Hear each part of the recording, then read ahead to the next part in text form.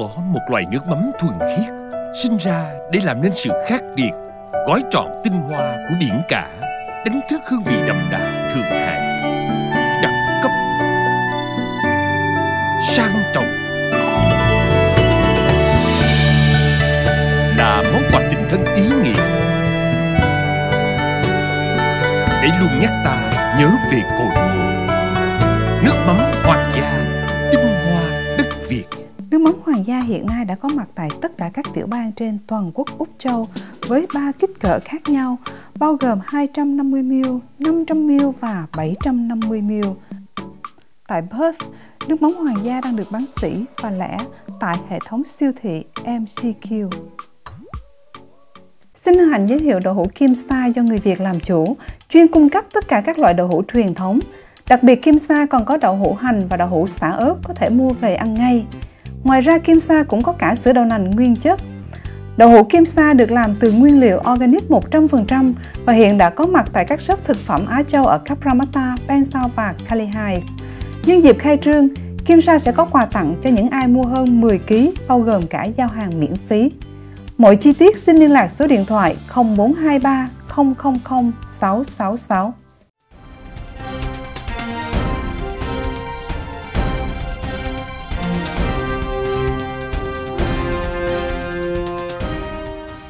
Kim Hoàng xin trân trọng kính chào tất cả quý khán giả của đài Viet TV Australia. Kính thưa quý khán giả của Viet TV, sinh hoạt kinh tế tài chính tại Úc vẫn đang trong tình trạng bấp bênh khi mà chỉ số rủi ro kinh doanh cho thấy một số lượng lớn doanh nghiệp có thể tuyên bố phá sản vào năm tới. Trong khi người tiêu dùng vẫn tiếp tục tỏ ra thận trọng về tương lai mù mịt bằng cách hạn chế chi tiêu.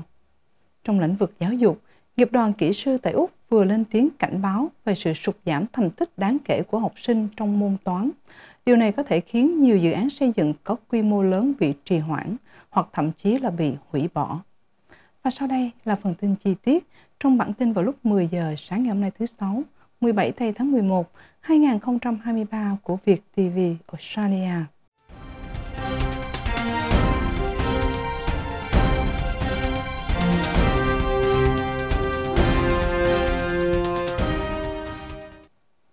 Đầu tiên là tin về sinh hoạt kinh tế. Số lượng đáng kể lo ngại các doanh nghiệp sắp bị phá sản tại Úc.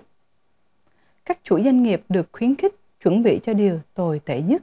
bởi vì dữ liệu mới nhất cho thấy là một số lượng lớn các công ty tại Úc dự kiến sẽ tuyên bố phá sản vào năm tới, theo chỉ số rủi ro kinh doanh, tức là Business Risk Index của công ty Creditor Watch. Cụ thể thì chỉ số Business Risk Index trong tháng 10 cho thấy hoạt động kinh doanh của nước Úc đang ở mức thấp đáng lo ngại, khi mà giá trị trung bình của các hóa đơn đã giảm xuống mức thấp kỷ lục kể từ khi Creditor Watch bắt đầu ghi lại số liệu này vào tháng 1 năm 2015. Sự giảm sút này là ở mức 35% so với cùng kỳ năm ngoái, và việc chi tiêu thấp tất nhiên sẽ có tác động đến doanh thu của các công ty, và tổ chức Creditor Watch ước tính số lượng doanh nghiệp Úc bị sụp đổ sẽ tăng lên mức 5.78% trong 12 tháng sắp tới,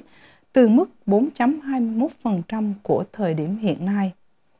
Ngoài ra, chiều hướng không trả được nợ là một dấu hiệu hàng đầu về khả năng thất bại trong kinh doanh, hiện nay cũng đang có xu hướng gia tăng. Kinh tế gia trưởng Anthony Thompson của tổ chức Creditor Watch cho biết, tỷ lệ thất bại trong kinh doanh hiện nay đang ở mức cao nhất của mọi thời đại so với cả thời tiền Covid. Cũng theo lời bà Thompson, thì các doanh nghiệp nhỏ hơn đang có nguy cơ phá sản cao hơn. Creditor Watch cho rằng các doanh nghiệp gặp rủi ro cao nhất thuộc khu vực miền Tây Sydney cũng như khu vực Đông Nam của tiểu bang Queensland. Đây là những nơi đặc biệt nhạy cảm với những thay đổi về lãi suất do mức nợ tương đối cao của cả doanh nghiệp và các hộ gia đình, trong khi thu nhập thì vẫn ở mức trung bình hoặc thấp hơn. Trong số các ngành nghề thì các doanh nghiệp thực phẩm và thức uống được coi là có nguy cơ đứng hàng đầu. Kế đến là lĩnh vực vận tải, bưu chính và kho bãi. Và đứng hàng thứ ba là lĩnh vực dịch vụ tài chính cũng như bảo hiểm. Khu vực nội thành Sydney được cho là khu vực trung tâm thành phố kém cải thiện nhất so với 12 tháng trước, khi mà các hội đồng địa phương đã đấu tranh để khôi phục lại cuộc sống về đêm. Ngược lại, Melbourne được đánh giá là khu vực trung tâm thành phố đã có nhiều cải thiện nhất trong 12 tháng vừa qua và đã hầu như phục hồi hoàn toàn với số lượng người qua lại gia tăng ngoài giờ làm việc. Cũng tin sinh hoạt kinh tế, người tiêu dùng và doanh nghiệp vẫn thận trọng về tương lai. Cuộc khảo sát tâm lý người tiêu dùng hàng tháng của ngân hàng Westpac và Melbourne Institute đã phát hiện ra sự sụt giảm mạnh mẽ sau quyết định tăng lãi suất thêm 0,25% của ngân hàng trưởng Kim RBA trong phiên họp vào ngày 7 tây tháng 11 vừa qua. Chỉ số này đã giảm 2,6 xuống còn 79,9 điểm trong tháng 11, từ mức 82 điểm của tháng 10. Kinh tế gia cao cấp của Westpac là ông Matthew Hassan cho biết, việc ngân hàng RBA gia tăng lãi suất đã gây thêm áp lực tài chính cho các hộ gia đình đang có nợ thế chấp ở mức cao. Trong khi đó, chỉ số niềm tin người tiêu dùng do ngân hàng ANZ và Roy Morgan thực hiện hàng tuần cũng đã cho thấy sự suy yếu rõ ràng sau đợt gia tăng lãi suất mới nhất, tức là đã giảm 3,5 điểm xuống chỉ còn 74,3 điểm mà thôi. Các doanh nghiệp tại Úc vẫn tiếp tục tỏ ra bi quan với cuộc khảo sát hàng tháng của ngân hàng National Bank đã ghi nhận rất rõ chỉ số này đã giảm hạ thêm 3 điểm và hiện nay xuống còn âm 2 điểm trong tháng 10. Kinh tế gia trưởng của ngân hàng National Bank là ông Alan Oyster cho biết, khoảng cách lớn giữa điều kiện làm việc và niềm tin thương trường đã tồn tại trong suốt năm qua. Điều này có nghĩa là các doanh nghiệp vẫn rất thận trọng về triển vọng của nền kinh tế, bất chấp khả năng phục hồi mà chúng ta đang nhìn thấy. Ngoài ra, cuộc khảo sát hàng tháng của National Bank cũng cho thấy sự chậm lại đáng hoan nghênh về tốc độ tăng giá và sinh hoạt phí.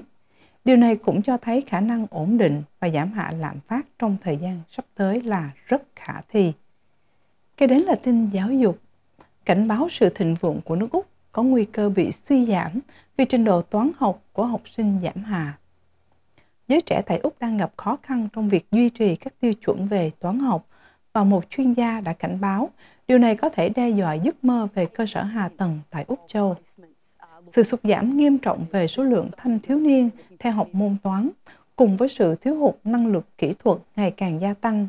hiện đang khiến giấc mơ về một cơ sở hạ tầng quy mô của nước Úc có thể gặp nhiều rủi ro, với dự kiến sẽ có nhiều đợt sụt giảm chi phí hơn khi mà các dự án xây dựng phức hợp rơi vào tình trạng lấp lửng hoặc thậm chí là không thể hoàn thành. Viện Khoa học và Toán học đã ghi nhận trong năm 2008, 23,3% học sinh trung học đã học môn toán trung cấp, trong khi 11,6% học môn toán cao hơn. Tuy nhiên, cho đến năm nay, 2023, chỉ số này đã giảm hạ xuống chỉ còn 17,6% học sinh trung học là học môn toán trung cấp và 24% đã bỏ học, trong khi 9,2% học toán ở mức cao hơn và 20% đã thi rớt môn toán. Trong cùng thời gian, tổ chức Engineer Australia cũng đã cảnh báo tình trạng thiếu hụt nghiêm trọng về năng lực kỹ thuật ngày càng gia tăng tại Úc, với nhu cầu về kỹ sư thông minh cũng như về toán học vượt xa nguồn cung. Cụ thể, hiện nay đang có khoảng 7.000 vị trí tuyển dụng dành cho những kỹ sư chuyên nghiệp nhưng không có người tham gia, và tình trạng thiếu hụt dự kiến sẽ ngày càng trầm trọng hơn. Giám đốc điều hành của Engineer Australia bà Rumili Matthew AO cho biết, chương trình cơ sở hạ tầng đầy tham vọng của nước Úc hiện nay đang gặp nhiều rủi ro bởi vì thiếu hụt những chuyên gia về toán học. Theo báo cáo mà Engineer Australia vừa công bố, thì chỉ có 8,5% sinh viên tốt nghiệp tại Úc là có đủ trình độ kỹ thuật. Đây được cho là tỷ lệ thấp đứng hàng thứ 6 trong bảng xếp hạng đại học của tổ chức OECD. Theo lời bà Matthew, thì nếu không có đủ năng lực kỹ thuật cần thiết để thực hiện các dự án cơ sở hạ tầng quan trọng, thì hậu quả kinh tế và xã hội sẽ rất tốn kém, bởi vì các dự án sẽ bị trì hoãn hoặc trong tình trạng lấp lửng hoặc thậm chí sẽ bị loại bỏ. Các công trình lớn của nước Úc hiện nay cũng đang bị cắt giảm quy mô, trong khi chính phủ liên bang thì đang tìm cách loại bỏ những dự án này để có thể thu hồi khoảng 33 tỷ chi phí bị thất thoát. Trước đó vào hôm thứ Ba, thì Bộ trưởng Hạ tầng là bà Catherine King cũng đã công bố các thỏa thuận tài trợ mới cho hạ tầng cơ sở, chuyển từ mức phân chia 80-20 với chính phủ các tiểu bang sang mô hình phân chia 50-50, đồng thời đặt ra mức đóng góp tối đa của liên bang là 250 triệu đô la cho một dự án để nhận hỗ trợ, trừ phi nó được kết nối với những mô hình nhà xã hội, khoáng sản quan trọng hoặc kết nối với tuyến đường vận chuyển hàng hóa quan trọng nào đó. Cuối cùng, báo cáo này cũng đã kêu gọi sự hợp tác giữa khu vực công và tư nhân để có thể gia tăng số lượng sinh viên tốt nghiệp ngành kỹ thuật nhằm giữ chân thêm nhiều phụ nữ hơn trong ngành kỹ thuật và đặc biệt là xóa bỏ rào cản đối với các kỹ sư nhập cư từ nước ngoài. Sau đây là tin từ Victoria, cảnh báo về chi phí bảo hiểm cho doanh nghiệp có thể gia tăng. Các doanh nghiệp ở Victoria có thể sẽ phải trả giá đắt hơn sau khi Liên đảng Tự do Quốc gia ở thế đối lập và Đảng Xanh đã hợp tác để bỏ phiếu chống việc cải tổ chương trình bồi thường cho người lao động gọi là Work Cover của chính quyền Victoria. Thay vào đó, họ sẽ tìm cách chuyển dự luật mới của Ủy ban Kinh tế và Cơ sở Hạ tầng để xem xét trước khi dự luật được chuyển đến Thượng viện. Lãnh đạo Liên đảng đối lập ông John Pisuto nói rằng đây không phải là một nỗ lực nghiêm túc để giúp Work Cover bền vững về lâu dài. Trong khi đó, Đảng Xanh cũng xác nhận là họ sẽ không ủng hộ dự luật mới hiện đang được đưa ra trước Hạ viện, bởi vì họ coi những thay đổi được đề xuất về tính đủ điều kiện và các yêu cầu xét duyệt là chống lại người lao động. Người đóng thuế đã bổ sung vào chương trình Work Cover thêm 1 tỷ 200 triệu đô la để bù đắp chi phí gia tăng trong 3 năm tài chính trước đó. Điều này có nghĩa là các doanh nghiệp buộc phải trả mức phí bảo hiểm trung bình là 1.8% kể từ ngày 1 tháng 7 vừa qua, gia tăng từ mức 1.27% trước đó. Tuy nhiên, theo nhận xét của ông Pisuto, thì chi phí bảo hiểm sẽ còn tiếp tục gia tăng theo các cải cách do Đảng Lao động đề xuất, bất chấp những thay đổi nhằm giải quyết các yêu cầu bồi thường đang tăng vọt, và chính phủ có hoàn toàn quyền đơn phương ấn định mức chi phí mới mỗi 1 năm. Do đó, Liên đảng đối lập muốn có một cuộc điều tra về sự gia tăng chi phí này nhằm đảm bảo không làm trì hoãn việc thực hiện các cải cách vào cuối tháng 3 năm tới 2024. Về phía chính phủ, Thủ hiến Jacinta Allen cho biết bà sẽ xem xét nhiều thay đổi hơn đối với chương trình nếu đạo luật không được thông qua tại Hạ viện, bao gồm cả việc tăng thêm chi phí bảo hiểm. Nhắc lại là trách nhiệm bồi thường của chương trình Work Cover đã gia tăng gấp 3 lần tại Victoria kể từ năm 2010, chủ yếu là do chi phí hỗ trợ thu nhập hàng tuần đã gia tăng. Nhiều công nhân đang tham gia chương trình này lâu hơn với tổn thương tinh thần chiếm đến 16% trong tổng số những đơn yêu cầu được bồi thường. Theo luật lệ hiện hành, những người lao động bị căng thẳng và bị kiệt sức sẽ không còn được hưởng các phúc lợi Work Cover hàng tuần. Thay vào đó, họ sẽ được cho là đủ điều kiện nhận khoản thanh toán tạm thời trong vòng 13 tuần lễ để chi trả cho việc điều trị y tế cùng với việc tiếp cận các dịch vụ hỗ trợ tâm lý xã hội. Ngoài ra, những người lao động nhận được khoản thanh toán sau 2 năm rưỡi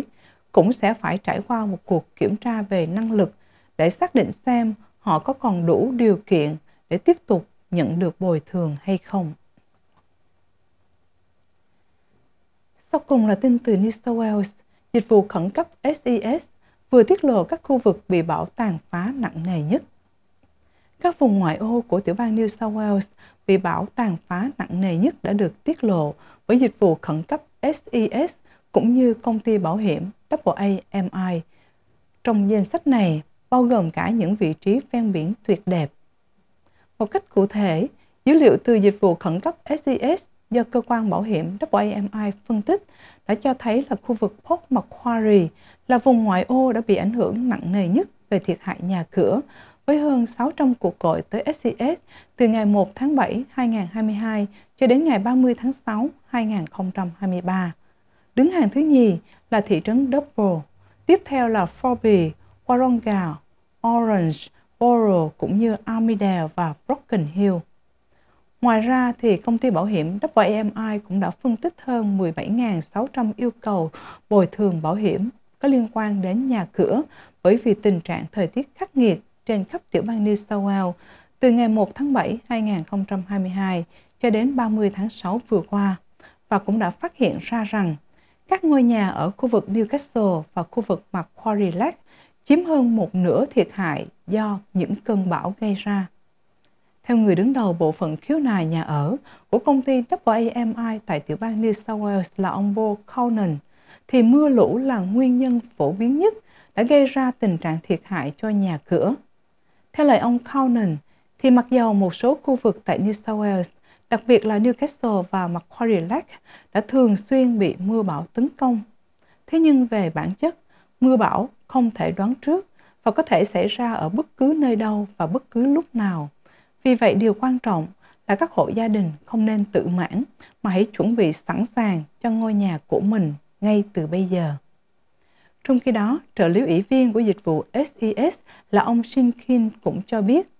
dữ liệu của SBS cho thấy Port Macquarie chính là vùng ngoại ô có nhiều sự cố liên quan đến bão lũ được ghi nhận trong năm tài chánh vừa qua. Với bản tin vừa rồi, Kim Hoàng xin tạm dừng chương trình tin tức của đài Viet TV Australia. Rất cảm ơn sự quan tâm theo dõi của tất cả quý vị. Kim Hoàng xin trân trọng kính chào và chúng tôi sẽ trở lại trong chương trình tin tức vào lúc 1 giờ trưa ngày hôm nay.